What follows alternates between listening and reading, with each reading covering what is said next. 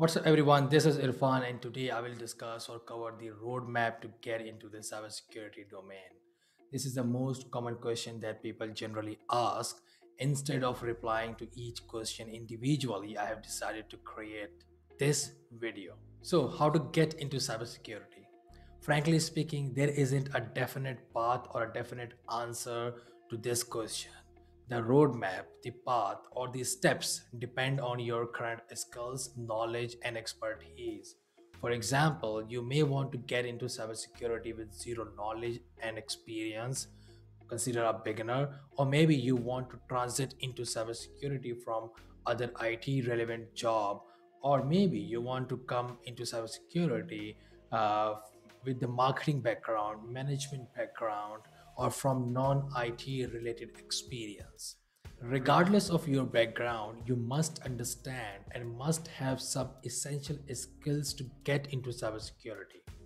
Having said that, you can get these skills by learning online, by studying online on your own through self-paced training programs, or even you may learn all these concepts in your college. In this video, I will not endorse any certificate or educational body. However, I will focus on the content that is available for free.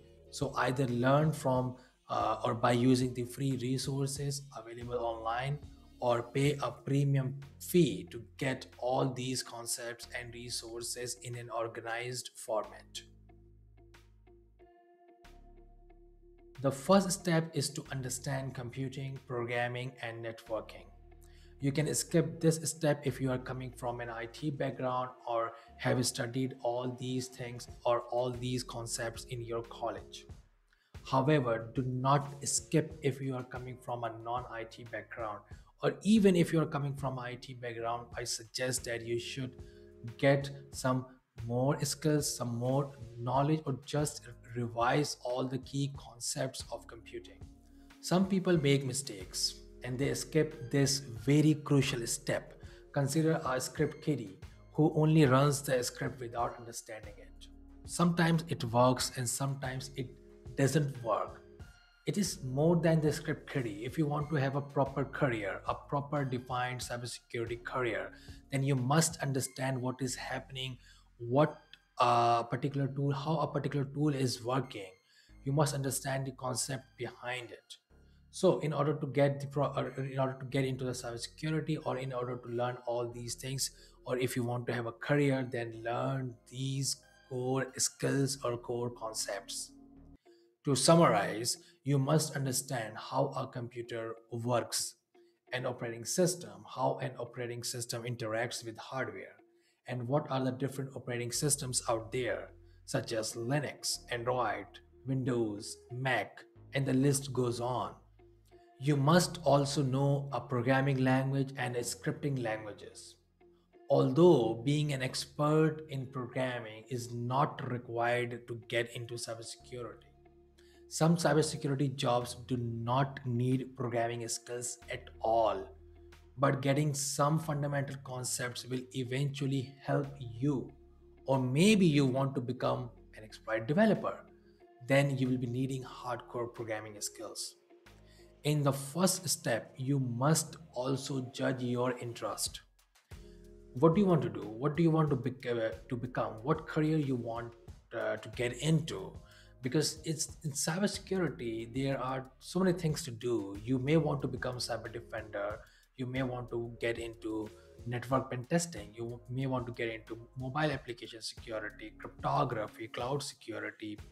Uh, Even you may want to get into the policy side. You may want to get into compliance side. You may want to get into management side, and the list goes on. So this is the very first step. In the first step, you should also judge yourself. What do you want to do? Because the latter stages or latter steps, or the most crucial steps of this roadmap depends on what do you want to do or what do you want to become. The cybersecurity horizon is so big.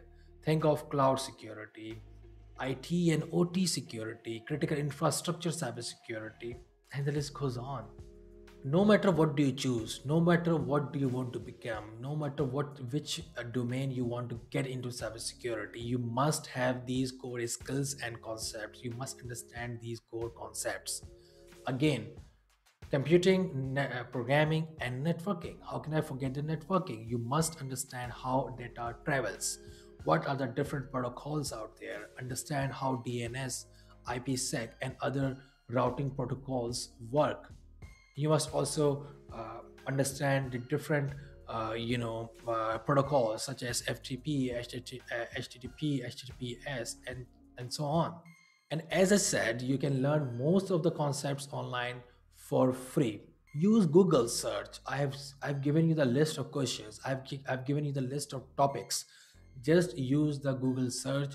You will get tons of content online for free, organized content for free. You can even use Wikipedia. You can use, there are several books out there, and edX, Coursera, and YouTube. YouTube is a very decent platform. You will find tons of channels where you can read, or where you can learn, from where you can learn all these concepts. Or even if you want, you can do the CompTIA A plus. Again, not endorsing any certificate, just an option. No matter which source of study you pick, just learn. Now, moving forward to the step number two. After building the foundation or getting the foundational skills, you must directly learn the cybersecurity concepts. Several certifications cover cybersecurity concepts and also talk about various cybersecurity domains.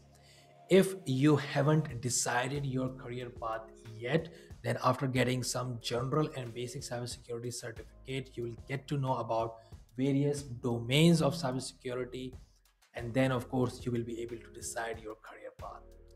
Again, I'm not endorsing any certificate. What you can do, you can simply open the outline or the curriculum of a certificate, pick the topic, use the Google search, free resources. You can learn all these things online for free.